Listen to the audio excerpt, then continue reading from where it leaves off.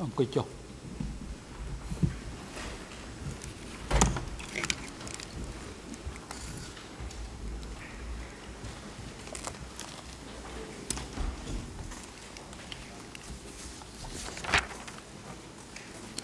អង្គជំនុំជម្រះប្រកាសបន្តកិច្ចដំណើរការសកម្មភាពតាមកាលវិភាគដែលបានគ្រោងទុកកិច្ចដំណើរការសកម្មភាពថ្ងៃនេះគឺអង្គជំរះផ្ដល់នៅឱកាសដល់គ្រប់ភាគីក្នុងការលើកឡើងនៅទស្សនិកតទល់ពាក់ព័ន្ធនឹងឯកសារទាំងឡាយដែលមានយោងនៅត្រង់ជើងទំព័រនៃកថាខណ្ឌនានាក្នុងដីកាដំណោះស្រាយដែលអង្គជំរះបានកំណត់ថាពាក់ព័ន្ធនឹងរចនាសម្ព័ន្ធរដ្ឋបាលនិងប្រព័ន្ធទំនាក់ទំនងការងារដែលអង្គជំរះបានជម្រាបជូនភាគីរួចហើយនៅក្នុងឯកសារ E170 ចាប់ពីកថាខណ្ឌ5ទៅប៉ុន្តែដោយកាលពីម្សិលមិញយើងកិច្ចដំណើរការសកម្មភាពនៅមានបញ្ហាមួយទៀតដែលអង្គជំរះដំណើរការទៅមិនបានតាមផែនការដែលបានគ្រោងទុកគឺសេចក្តីអត្ថាធិប្បាយរបស់ជនជាប់ចោតដែលគាត់មានបំណងឆ្លើយតបទៅនឹងឯកសារដែលបានដាក់ដោយភាគីសហប្រញ្ញាឬក៏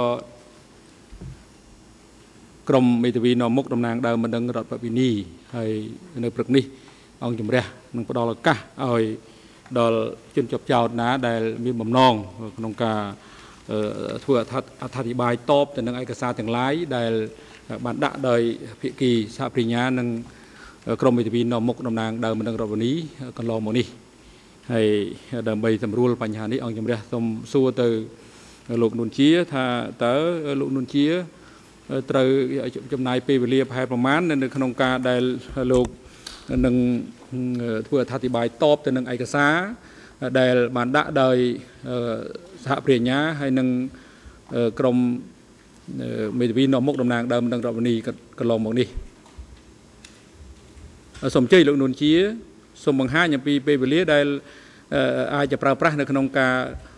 ធ្វើអត្ថាធិប្បាយជាមុនសិនសូមអញ្ជើញមេធាវី Thank you, Mr. President. Good morning, Your Honors. Good morning, everyone in and around the courtroom. We will be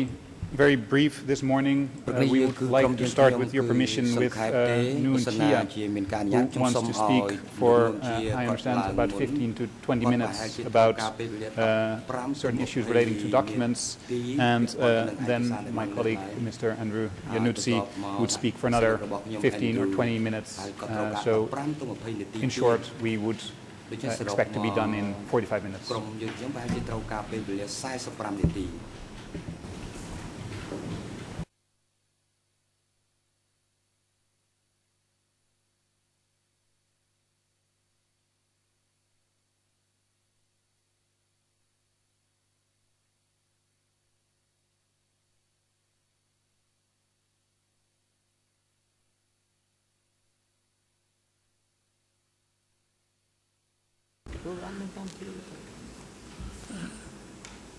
លោកមេធាវី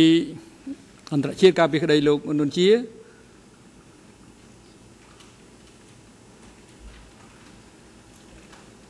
តាមកាលវិភាគកិច្ចដំណើរការសកម្មភាពអង្គជំរះបានជម្រាបជូនទៅហើយឱកាសដែលនឹងផ្ដល់ឲ្យនៅពេលនេះគឺដល់ជនជាប់ចោតក្នុងការធ្វើអត្ថាធិប្បាយតបទៅនឹងឯកសារទាំងឡាយដែលត្រូវបានដាក់រួចហើយដោយសហប្រញ្ញានិងក្រមសហមេធាវីនាំមុខតំណាងដើមបណ្ដឹងរដ្ឋបវេនីលោកបានបង្ហាញរួចហើយអំពីចេតនានិងការចំណាយពេលវេលារបស់ជនជាប់ចោតនួនជាទំនងជា15ទៅ20នាទីប៉ុន្តែបញ្ហាទី2លោកស្នើសុំធ្វើអត្ថាធិប្បាយដោយខ្លីក្រោយពីការអត្ថាធិប្បាយរបស់លោកនួនជាអង្គជំរះចង់ដឹងថាតើលោកមានបំណងចង់ធ្វើអត្ថាធិប្បាយអំពីបញ្ហាអ្វីជាក់លាក់ទៅពីព្រោះកាលវិភាគក្នុងកិច្ចដំណើរការសកម្មភាពនេះអង្គជំរះបានជម្រាបជូន បាញ់មិញរួចហើយដោយការរំលឹកបញ្ជាក់បន្ថែមលើឯកសារ E170 ចុះថ្ងៃទី9 ខែកុម្ភៈឆ្នាំ2012ដែលអង្គជំរះបានជម្រាបអំពីគោលបំណងនៃដំណើរការសកម្មភាពសម្រាប់ថ្ងៃទី16 ខែកុម្ភៈឆ្នាំ2012នេះ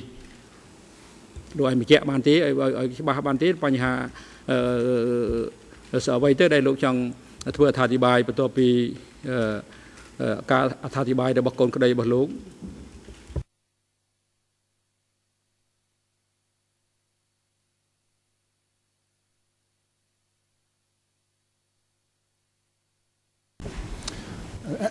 Excuse me. Thank you, Mr. President. I think we're in total agreements. Indeed, as you indicated,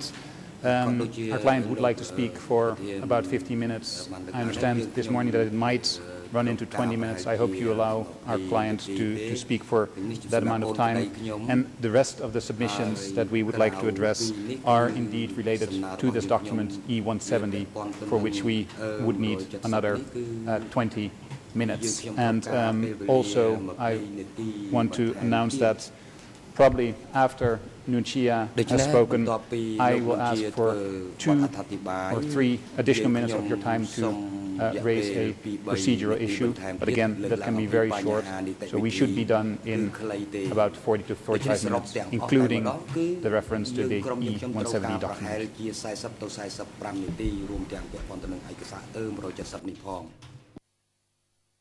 បាទអរគុណបាទដោយសារជនចាប់ចោតនួនជាគឺត្រូវចំណាយពេលវេលាខ្លីទេប្រហែលជា15ទៅ20នាទីប៉ុណ្ណោះក្នុងការធ្វើអត្ថាធិប្បាយដូច្នេះអង្គជំរះសម្រាប់អនុញ្ញាតឲ្យគាត់អាចធ្វើអត្ថាធិប្បាយពីកន្លែងដែលគាត់អង្គុយនៅពីខាងក្រោយមេធាវីរបស់គាត់ សូមអញ្ជើញលោកនួនជាអង្គជំរះសូមផ្ដល់វិធានការជូនទៅលោកដើម្បីធ្វើអត្ថាធិប្បាយតបទៅនឹងឯកសារទាំងឡាយដែលបានដាក់ដោយក្រមសហប្រញ្ញាហើយនឹងឬក្រមមេធាវីនៅមុខតំណាងដើមម្ដងរដ្ឋវិនីសូមអញ្ជើញសូមគោរពលោកប្រធានលោកស្រីចៅក្រមជាទីគោរពជាដំបូងខ្ញុំសូមជម្រាបលោកប្រធានថាខ្ញុំពិតជាមានការលំបាកក្នុងការអានឯកសារទាំងអស់ឲ្យមានប្រសិទ្ធភាពណាស់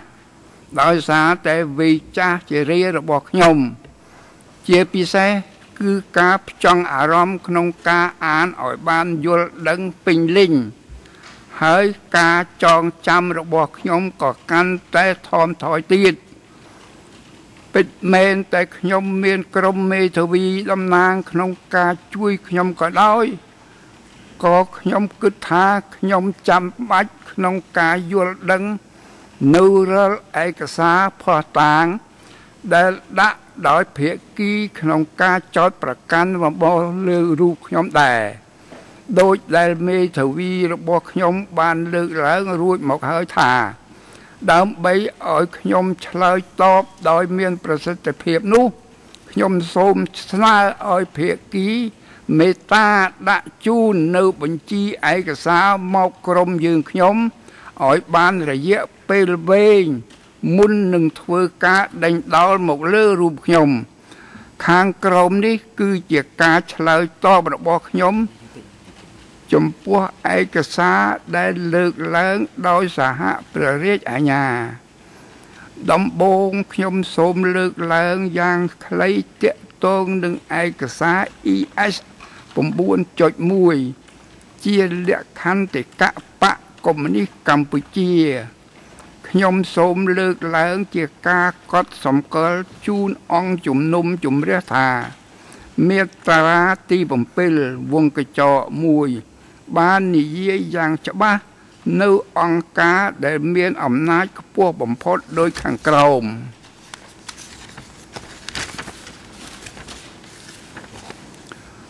អង្គការរបស់បកមានសិទ្ធិអំណាចធំជាងគេបំផុតសម្រាប់ទូទាំងប្រទេសគឺមហាសន្និបាតតំណាងទូទាំងប្រទេសចប់ការដកស្រង់នេះជាឯកសារផ្លូវការរបស់បកតែមួយគាត់ ក្នុងការបញ្ជាក់ពីអង្គការលេខរបស់បកដូចនេះការដែលរៀបរាប់ពីគណៈយោធាក្តីគណៈអចិន្ត្រៃយ៍ក្តីដែលយកចេញពីបុគ្គលមួយចំនួននោះគឺមិនត្រឹមត្រូវទេចំណែកបទសម្ភាសន៍ផ្សេងជាមួយរូបខ្ញុំគឺជាការចាំបាច់ត្រូវតែស្ដាប់ខ្សែអត្ថដែលបានថតនោះដើម្បីឲ្យដឹងថាជាសម្ដីរបស់ខ្ញុំមែនដែរឬទេ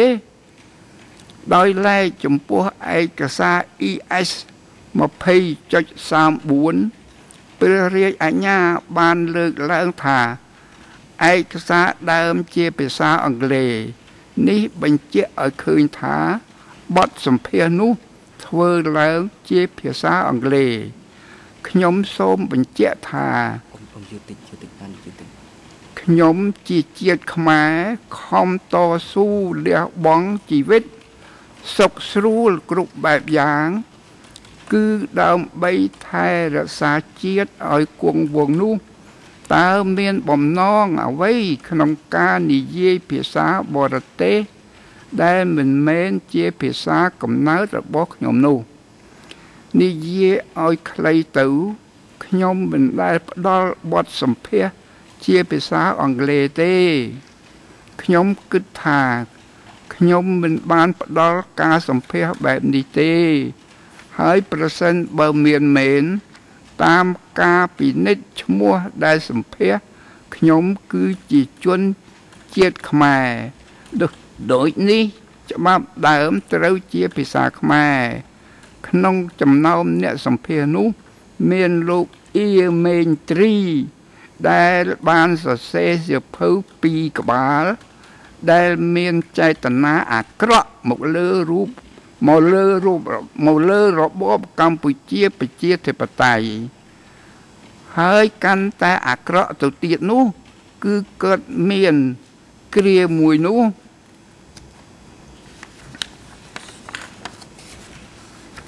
បានបម្រើការងារសម្រាប់ការិយាល័យព្រះរាជអាជ្ញា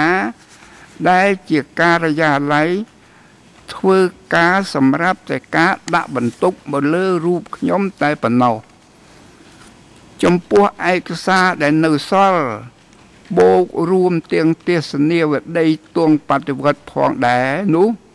ខ្ញុំសូមជម្រាបលោកប្រធានថាខ្ញុំពិតជាមិនអាចធ្វើអត្ថាធិប្បាយនិងឆ្លើយតបដោយមានប្រសិទ្ធភាពនោះបានទេ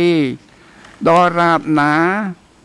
យថាភាពរបស់វាមិនទាន់ត្រូវបានសម្រេចគិតគូរនៅឡើយនោះ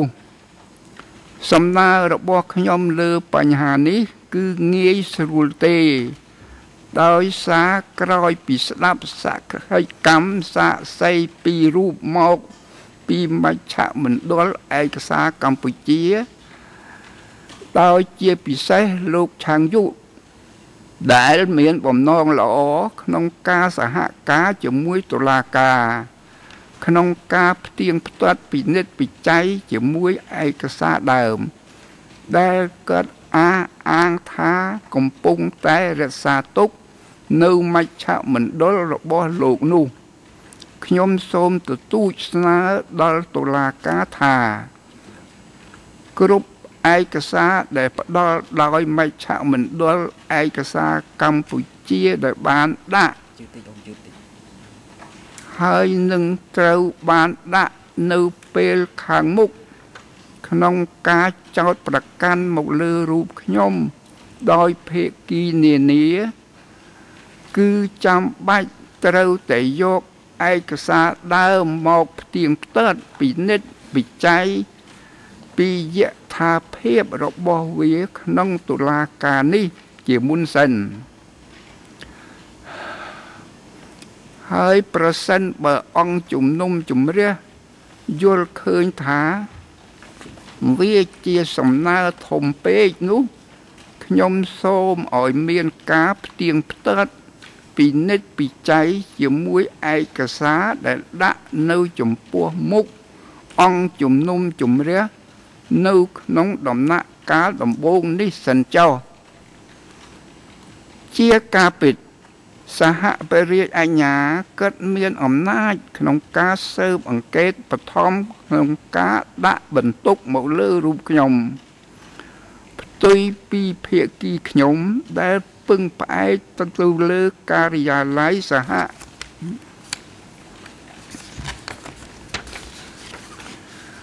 ចៅក្រមស៊ើបអង្កេតដែលមានភាពលំអៀងនឹងមិនគួរឲ្យទុកចិត្តបានបើគិតទៅការិយាល័យមួយនេះដើរតួសឹងតែដូចគ្នានឹងការិយាល័យសហព្រះរាជអាជ្ញាដែរលោកស្រីចៅក្រមនិងអង្គសាវនាការប្រហែលជាបានដឹងហើយអំពីសេចក្តីថ្លែងការណ៍របស់អតីតមន្ត្រីជាន់ខ្ពស់របស់ការិយាល័យនេះអំពីការលំអៀងក្នុងការស៊ើបអង្កេតដូចនេះខ្ញុំមិនចាំបាច់លើកឡើងទៀតទេអាស្រ័យហេតុនេះវាគ្មានមន្ទិលសង្ស័យទេដែលថាឯកសារដែលព្រះរាជអាជ្ញាទទួលមកគឺគាត់ប្រកាសថាជាឯកសារត្រឹមត្រូវពិតប្រាកដតាមច្បាប់ដើមសម្រាប់តែខ្លួនឯងហើយខ្ញុំគិតថាភាគីផ្សេងទៀតរួមទាំងអង្គជំនុំជម្រះផងប្រហែលជាមិនដែលបានឃើញឯកសារដើមដែរខ្ញុំយល់ឃើញថាមានតែអង្គជំនុំជម្រះទេដែលមានអំណាចសមស្របបំផុតក្នុងការផ្ដល់ជូនខ្ញុំនៅសំណើនេះដើម្បីបម្រើដល់ដំណើរការនីតិវិធីមួយដែលបម្រើដល់ការពិតមានប្រយោជន៍និងយុត្តិធម៌សម្រាប់គ្រប់ភាគីទាំងអស់ខ្ញុំសង្ឃឹមថាអង្គជំនុំជម្រះនឹងពិចារណាលើសំណើដែលសមស្របរបស់ខ្ញុំនេះគឺដើម្បីផ្ដល់លទ្ធភាពឲ្យខ្ញុំបានចូលរួមយ៉ាងសកម្មក្នុងការស្វែងរកការពិតជូនប្រជាជាតិទាំងមូលខ្ញុំគិតថានេះជាសំណើស្របច្បាប់និងសមស្របបំផុតនិងពុំមានឧបសគ្គអ្វីមករារាំងនោះទេបើយើងពិចារណាទៅលើគោលជំហររបស់មជ្ឈមណ្ឌលឯកសារកម្ពុជានោះ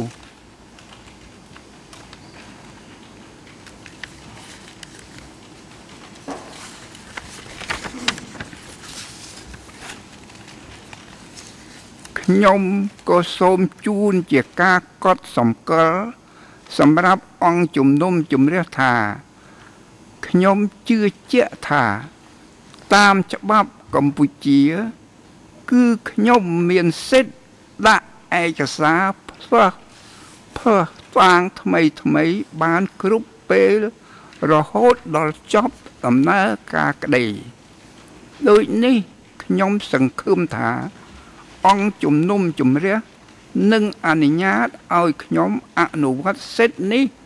ដោយមានប្រសិទ្ធភាពតាមច្បាប់កំណត់រឿងមួយវិញទៀតនោះខ្ញុំយល់ឃើញថាសាក្សីដែលឡើងមកផ្ដល់សក្ខីកម្មកន្លងមកនេះគឺមិនគ្រប់គ្រាន់ទេក្នុងការបញ្ចប់អំពីប្រវត្តិបកនៅមុនឆ្នាំ1975ដោយសារតែសាក្សីទាំងនោះគឺជាសាក្សីដែលភាគច្រើនស្នើដោយព្រះរាជអាជ្ញាហើយតាមការសង្កេតកើតដូចជាមិនបានបង្ហាញការសហការជាដុំកំភួនអីទេ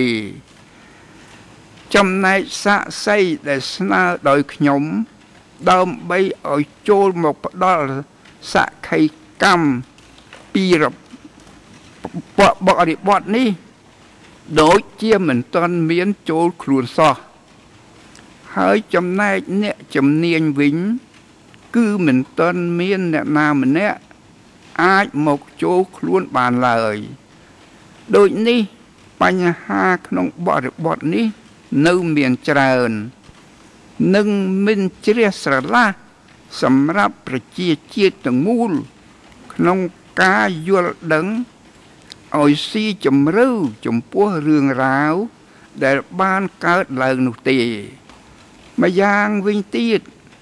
បើតាមការកំណត់ដំណាក់កាលនៃការជំនុំជម្រះខ្ញុំគិតថានេះប្រហែលជាឱកាសចុងក្រោយរបស់ខ្ញុំក្នុងការដេញដោលក្នុងបរិបទនៅមុនឆ្នាំ1975ដែលជាបច្ច័យរបស់រឿងរ៉ាវនិយាយឲ្យចំទៅគឺក្បាលក្រពើនោះឯងតើគោលនយោបាយឈ្លានពានទម្លាក់ក្របបែករបស់សហរដ្ឋអាមេរិកដល់ប្រឡាយមកលើប្រជាជនកម្ពុជាមិនមានអ្វីដែលគួរឲ្យយើងពិភាក្សាមែនទេឬហើយតើមូលហេតុអ្វីបានជាឯកសារដែលតាក់ទង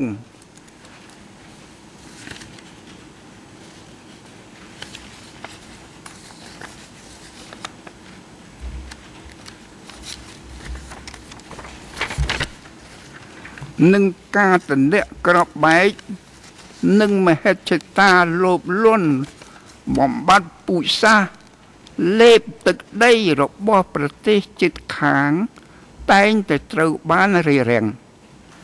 បញ្ហានោះមើលទៅឃើញយ៉ាងសាមញ្ញបំផុតគឺភាគីខាងព្រះរាជអាជ្ញា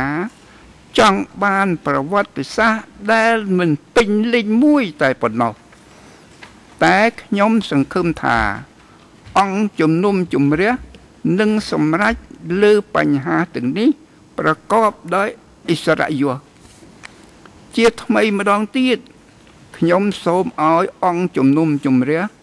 មេត្តាសម្រេចតាមសំណើរបស់ខ្ញុំនេះដើម្បីផ្ដល់ដល់រូបខ្ញុំនៅឱកាសមួយដែលអាចឲ្យខ្ញុំមានទំនុកទុកចិត្តខ្លះលើអង្គជំនុំជម្រះក្នុងការស្វែងរកការពិតមានប្រយោជន៍និងយុត្តិធម៌សម្រាប់ភាគីទាំងអស់សូមអរគុណបាទអរគុណលោកនុជាហើយជាបន្តតើមានជនជាប់ចោតផ្សេងទៀតហ្នឹងគឺមានបំណងចង់ធ្វើអត្ថាធិប្បាយតបទៅនឹងឯកសារដែលបានដាក់ដោយភាគីតំណាងសហប្រញ្ញាហើយនឹងក្រមសហមេធាវីនៅមុខតំណាងដើមរឹងរដ្ឋវិនីដែរទី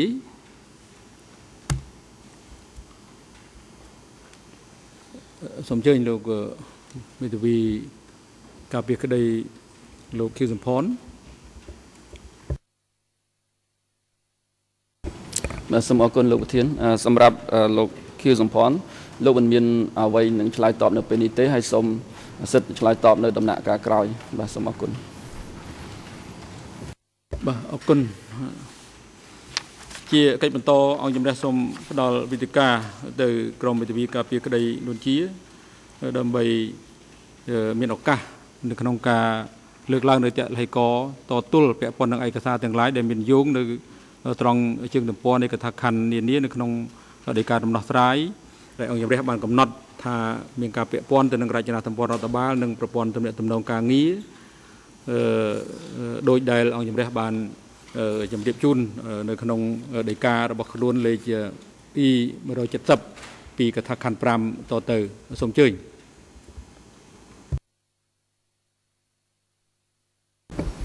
Thank you, Mr. President.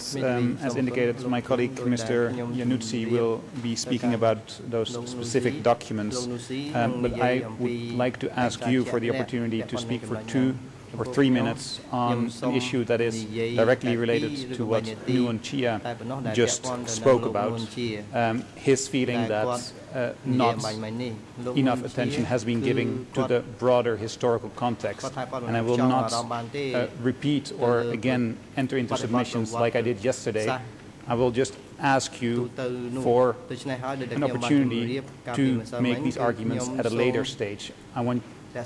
to ask you to not close the historical context segment yet. Basically, I will ask you to set aside 45 minutes at a later stage. I will wait. I see that.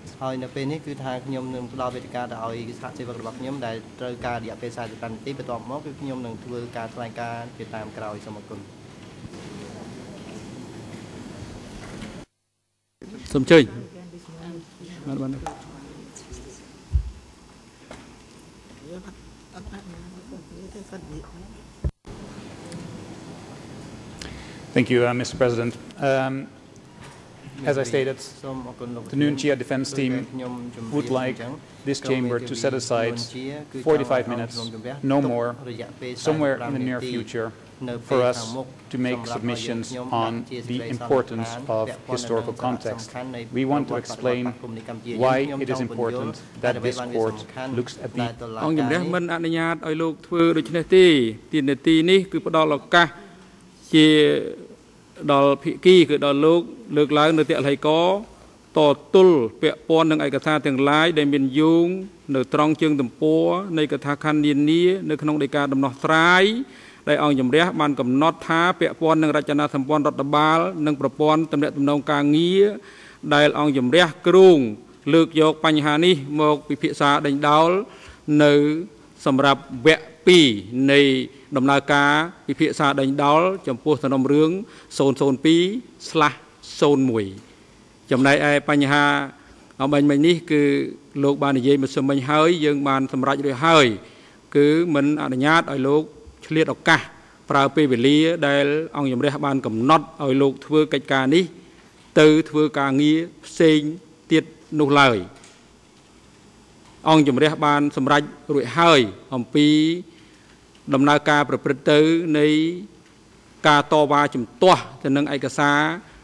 ដែលក្រមមេធាវីការពីក្តីលោកនួនជាបានដាក់ដែលជំទាស់ដោយក្រមសហប្រញ្ញាអំពោះបញ្ហានេះអង្គជំរះនឹងពិចារណាសម្រេចនៅពេលក្រោយពេលដែលក្រមមេធាវីការពីក្តីនួនជាបានដាក់នៅសារណាតបទៅនឹងការជំទាស់របស់សហប្រញ្ញាឲ្យបាននៅក្នុងចុងសប្តាហ៍នេះយ៉ាងយូរគឺចប់ថ្ងៃស្អែកដូច្នេះវេទិកានេះអង្គជំរះមិនអនុញ្ញាតឲ្យលោកប្រើប្រាស់ដើម្បីលើកនៅបញ្ហាផ្សេងទៀតក្រៅពីអ្វីដែលអង្គជំរះបានកំណត់នៅក្នុងចាប់ពីកថាខណ្ឌទី 5 នៃ E170 នោះទេអង្គជំរះសង្ឃឹមជឿជាក់ថាមេធាវីស្ដាប់យល់ហើយទោះបីបកប្រែភាសាទៅជាភាសាអង់គ្លេសឬក៏ភាសាបារាំងនោះដូចជាភាសាពាក្យពេចន៍ដែលយើងប្រើនេះទំនងជាមិនពិបាកស្ដាប់នោះទេ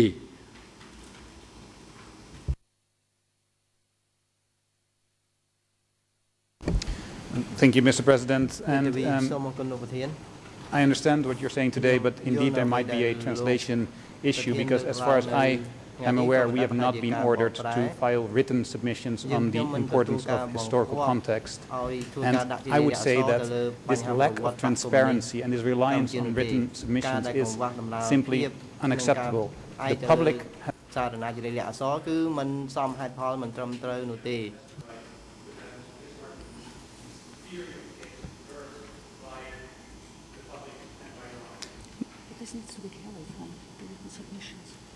យើងបានសម្រេចរួចហើយអត់មានអនុញ្ញាតឲ្យលោកប្រើប្រាស់ពេលវេលានេះដើម្បីលើកបញ្ហាផ្សេងទៀតនោះឡើយចំពោះសំណើរបស់លោកអង្គជំរះនឹងសម្រេចនៅពេលក្រោយថាតើបញ្ហានេះត្រូវគួរតែត្រូវបានលើកបន្ថែមទៀតដែរឬទេអង្គជំរះបានជម្រាបរួចហើយបញ្ហាដែលការតវ៉ាជំទាស់ទៅនឹងការដាក់ឯកសារចំពោះមុខអង្គជំរះចំនួន 35 ហើយនឹងបន្ថែម 4 ទៀតនោះអង្គជំរះនឹងលើកពិចារណាសម្រេចឲ្យធ្វើឬមិនឲ្យធ្វើនៅក្នុងដំណើរការសកម្មភាពលើកក្រោយ ចំណែកឯបញ្ហាមួយទៀតគឺអង្គជំរះបានជម្រាបរួចហើយថាបើមានសាក្សីឯណាដែលពាក់ព័ន្ធនឹងបរិបទប្រវត្តិសាស្ត្រកម្ពុជាដែលគាត់បានដឹងបានឮទោះបីយើងទៅធ្វើនៅដំណាក់កាលក្រោយក៏ដោយក៏ភាគីពាក់ព័ន្ធ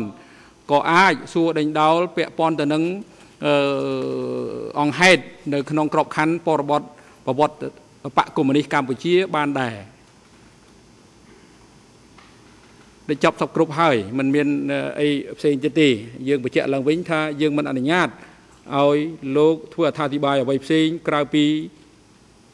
ការអនុវត្តទៅតាមសេចក្តីណែនាំរបស់អង្គជំរះនៅក្នុងអនុសនៈ E170 ចាប់ពីកថាខណ្ឌ 5តទៅនោះឡើយ Thank you, Mr. President. I understand your message, and I will cede the floor to my colleague, Mr. Iannuzzi. Just in relation to the witnesses that you just mentioned,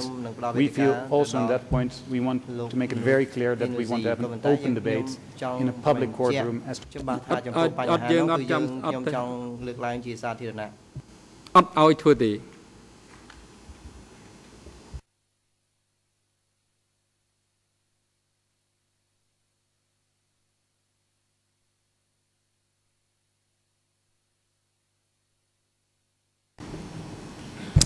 Thank you, Mr. Powell. Thank you, Your Honor.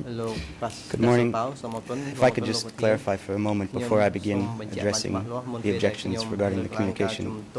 and the administrative structures, I'd like it to be very clear, I'd like a clear direction from the Chamber that the contextual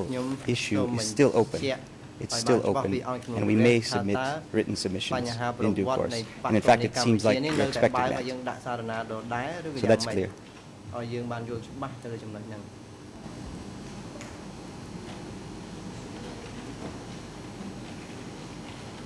Some change look Claudia Fen, some Panjul, Panchia, Banchba, Loh Panhani, the Jampo, Cromi to be Capic Day Nunchi, some change look. I was under the impression that it was clarified yesterday when the issue was raised by Council. We clarified that at this point we are not foreseeing in-court debate on that, but obviously Council can file submissions in writing, which we will take into consideration on this issue as on many others. Thank you, Judge Fens. That's quite clear now. And moving along, I will begin to address the objections regarding the communication and administrative structures as set out in document E170. As usual, I'll be very brief. I have 3 main points to make today. First, I would simply reiterate the general objections made by our team at the previous hearing on documents. I believe that was the 16th of January. And I would reserve our right to make further objections to the documents in writing, stipulated by the senior legal officer in her memo of 9th February. One of those points that was made previously, which I'd like to reiterate today, is that we argue, we submit that where witness statements go to either the acts or the conduct of the accused, or a pivotal issue in the case, and I would submit that communication and administrative structures appears by your own assessment to be such a pivotal issue, that in such cases, the makers of those statements, the individuals who made those statements, where available, should appear in this courtroom for examination. And as I recall, the OCP has more or less agreed with this position. In fact, I believe they're the ones who advanced it in the first place. I do notice that counsel for the prosecution is on her feet. Thank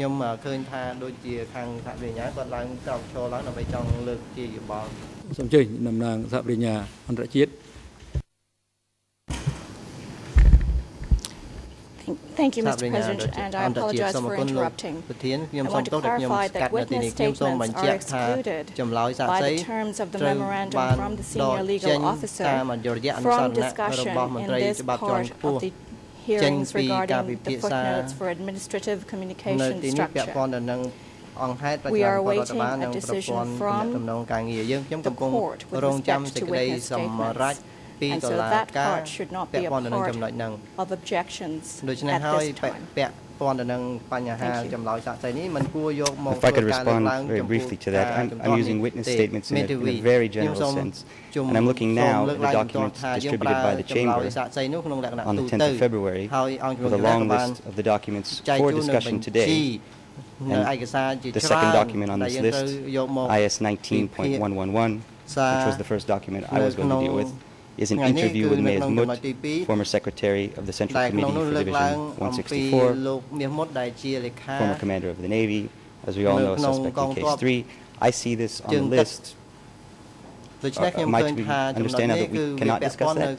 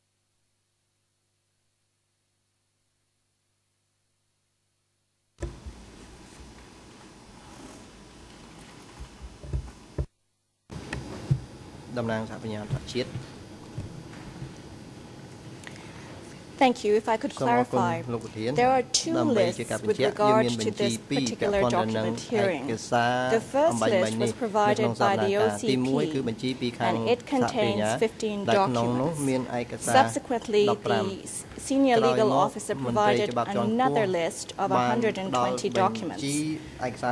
Both lists actually contain documents that were in fact the subject of the first document hearing. For example, both lists contain documents that were referred to in the footnotes with respect to historical documents, and as such have already been the subject of debate. Furthermore, some of those documents on both lists appear on Annex 1 to 5, also the subject of debate in the first document hearing. Those documents should therefore not be the subject of debate again at this time. The document that has been referred to, IS 19.111, is one such document because it's a witness statement which also is excluded. In fact, the next document is also a witness statement, and there are many documents on the list which are witness statements, were in the footnotes for historical background, or are in Annexes 1 to 4. Thank you. Your Honor, if I may, I'm incredibly confused. As I understood it, this document was circulated by the Chamber as a list of documents to be discussed today. Now, if I'm wrong, I stand to be corrected, but this document was circulated earlier, it was recirculated in an abbreviated form. The one I'm looking at was circulated on the 10th of February. Maybe my colleagues can assist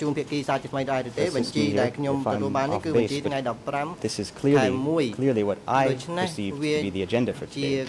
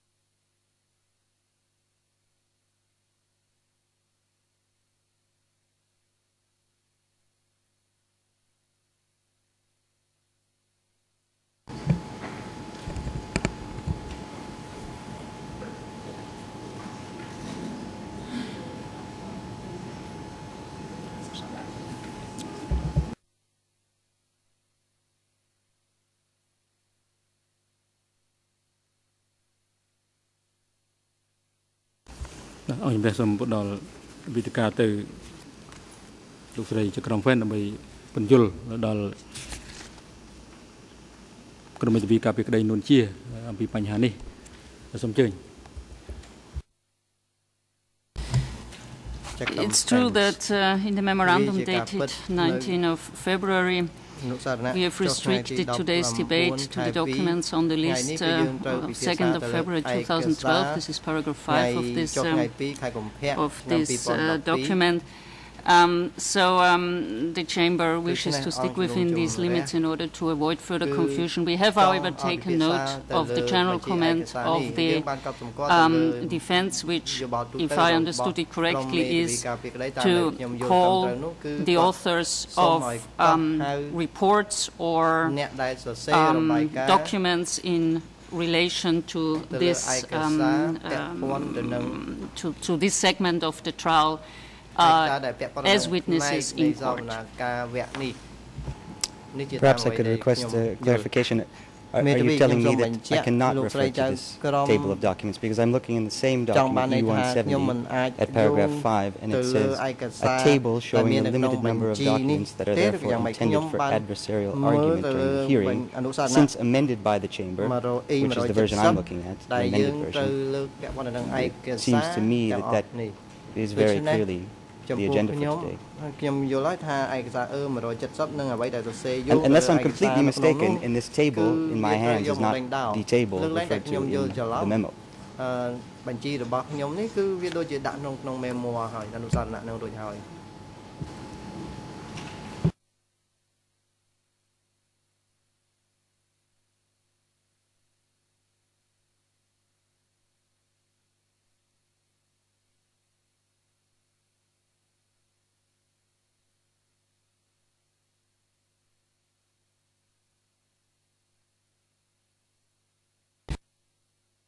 Can we suggest?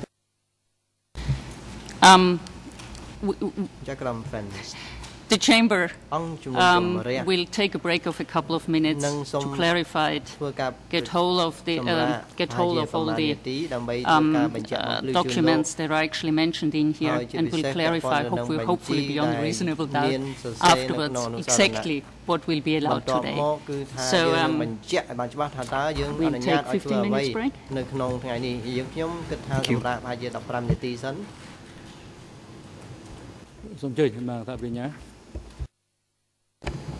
Thank you.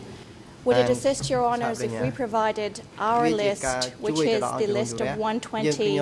provided by the SLO, but we did double check to make sure there are no documents overlapping from the first hearing, and we have that list, and we are happy to provide it to you in the break if it would assist. Thank you.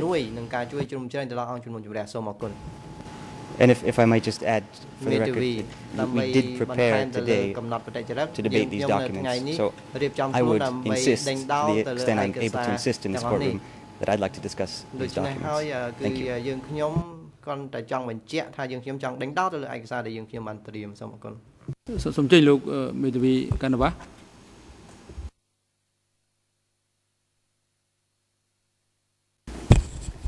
Good morning, Mr. President. Good morning, Your Honors, and good morning to everyone in and around the courtroom. Perhaps I could be of some assistance as well. There were some lists. The prosecution provided a list, and then there was another list. And then on the second, on the 10th, we noted to the senior legal officer that there was some duplication, and we pointed out what we believe were the duplicates. We then received an email back from the senior legal officer,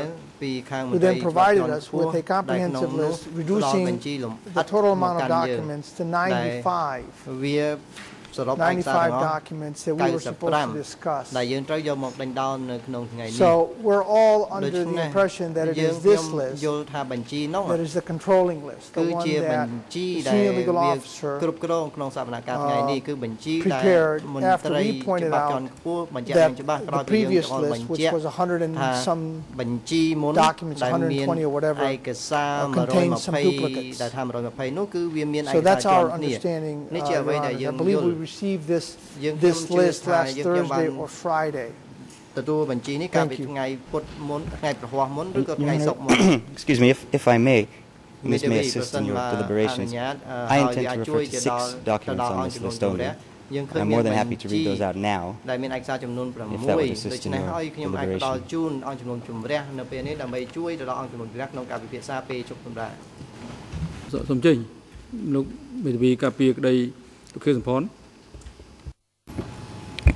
Some of the Lutheran, I can about some to got some call, that don't know some now about them now, Sapriana, that had that Benji to Mini. If you back at the tour yoke Benji to Mini, by Jim and I for Bantes and Rapini, by Basan Chia, throw the tour yoke Benji to May, your mouth for Cavipiasa, good throw out pay with Lear, our young jump and by to a Cassaxa to love Benji no Pondai. Pontai, but that don't know Benji dial. ក្រុមអ្នកច្បាប់ជាន់ខ្ពស់របស់អង្គជំនុំជម្រះបានផ្ញើឲ្យដែលមានឯកសារចំនួន95នោះបើសិនជាដកចេញនៅឯកសារណាមួយអាចមិនមែនជាចំណោទទេក៏ប៉ុន្តែបើសិនជាថែមឯកសារបញ្ចូលក្នុងបញ្ជីនោះគឺត្រូវផ្ដល់ពេលវេលាឲ្យភាគីដើម្បីពិនិត្យទៅលើបញ្ជីទាំងនោះឲ្យបានអត់អន់ជាមុនសិនដែរបាទដូច្នេះខ្ញុំបាទសូមបញ្ជាក់ចំហថាសូមជំទាស់ចំពោះការដាក់បញ្ជីថ្មីដល់សម្រាប់ការវិភាគសារនៅពេលនេះបាទសូមអរគុណអរគុណហើយឥឡូវដែលមានបញ្ហាផងហើយពេលវេលាក៏សំលមមកសម្រាប់ដែរឲ្យខ្ញុំរះប្រកាសសម្រាប់40នាទីចាប់ពីនេះទៅរហូតដល់ម៉ោង10:30នាទីសូមអញ្ជើញចូលវិញដើម្បីបន្តកិច្ចដំណើរការសកម្មភាពសម្រាប់ចុះ